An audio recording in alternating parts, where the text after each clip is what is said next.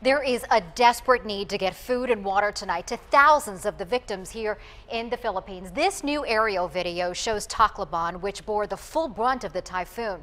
Tonight, the USS George Washington Strike Group, which includes a San Diego warship, is on its way to help.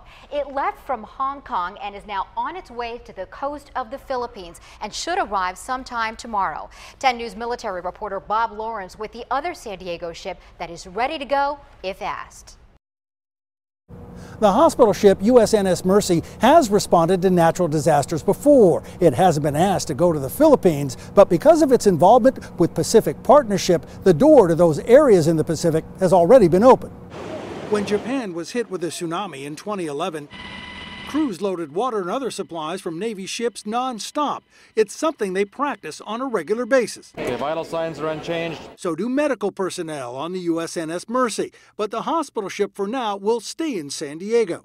Commodore Mike Taylor. We have not yet been formally tasked to activate Mercy. And if that were to happen, we could certainly do so, and we could get the ship underway in 5 days or less. Mercy is part of Pacific Partnership, an effort that grew out of the 2004 disaster in the Pacific.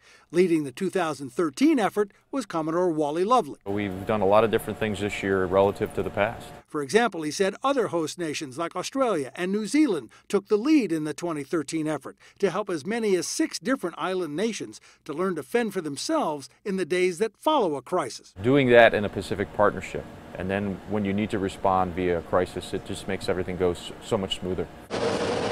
The carrier USS George Washington, loaded with massive stores of food and water, is headed to the Philippines, as is the carrier escort, the San Diego-based guided missile cruiser USS Cowpens. Their mission will be to assess what else may be needed before something like the Mercy is called.